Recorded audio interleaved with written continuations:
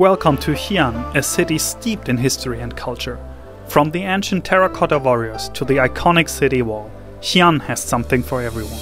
From delicious local cuisine to traditional architecture, we'll take you on a weekend journey through one of China's most fascinating destinations. So sit back, relax, and let's explore Xi'an together. We're gonna spend here a little more than 24 hours, but is there any other better way than starting with fresh local food?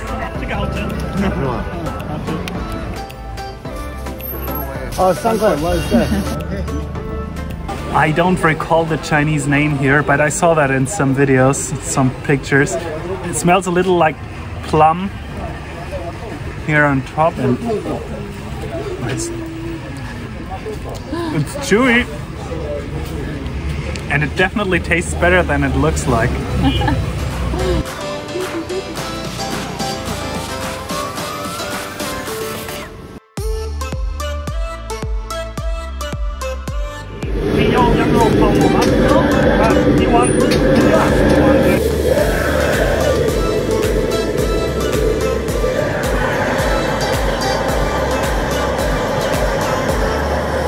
So we got now here our lamb soup, and usually the pita bread should be broken or can be broken by yourself, but here it was already broken in crumbles and directly cooked with it. So let's give it a try.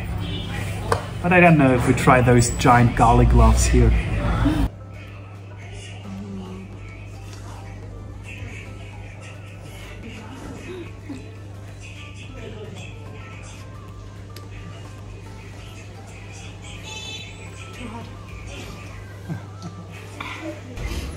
So the texture is very gluey and sticky, but the bread absorbs the taste from the soup quite nice.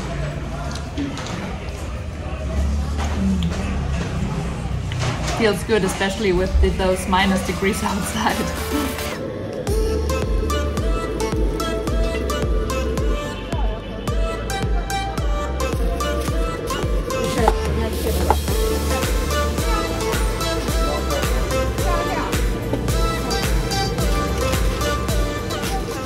The oldest hamburger in the world, so not sure if it's a kebab or hamburger. We'll give it a try. The bread is really soft. Could use some sauce inside. After fueling ourselves, we're now ready for some sightseeing. Xi'an is the most eastern point of the Silk Road and therefore a hub of diverse ethnic identities and religious beliefs. Construction of the giant walled goose pagoda began in 652. It's 64 meters high and was built to store Buddhist sutras from India. We're at the entrance of the ancient city wall, but we thought we first need some coffee. The construction of the city wall began in 194 BC and took around 4 years. At that time, the whole wall measured 25.7 kilometers in length and 12 to 60 meters in thickness. The next destination for us were the bell and drum tower. The drum tower in the background was built in 1380 and is the sister building of the bell tower, built 4 years later, where we are currently standing. Bells rung in the morning and the drums were struck in the evening to indicate sunset. After walking for the whole day, we needed to find some food again.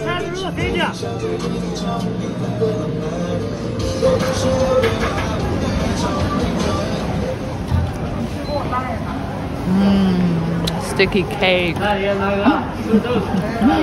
There used to be hanging whole lambs and beefs from the counter, and the chefs directly cut the meat right to the bones, put it on the stick, but apparently there are not enough tourists here currently, so it's not worth it. That's sad. Biang is normally our traditional go-to fast food at home, but it's originally coming here from Xi'an.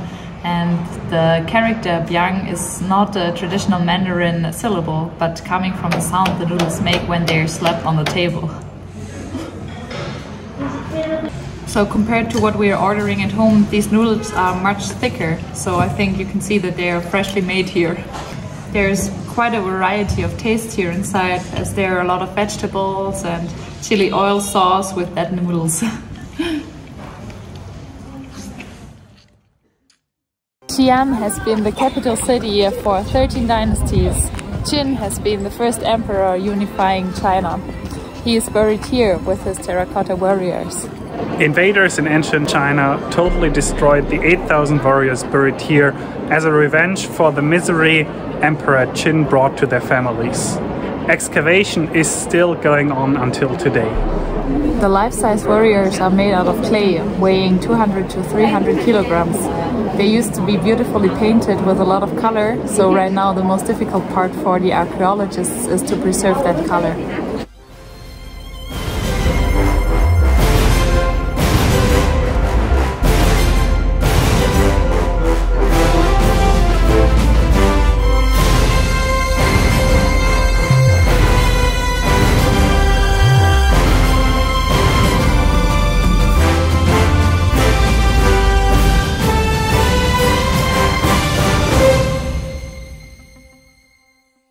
Our short trip is already coming to an end. We are already on our way to the airport.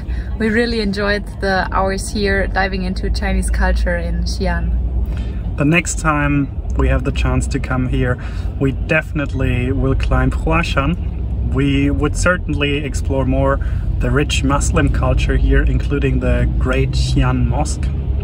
And we would as well take a look into Shaanxi History Museum here and take a look at Gao's family mansion. So Xi'an is definitely worth a visit, fully recommended, and see you next time.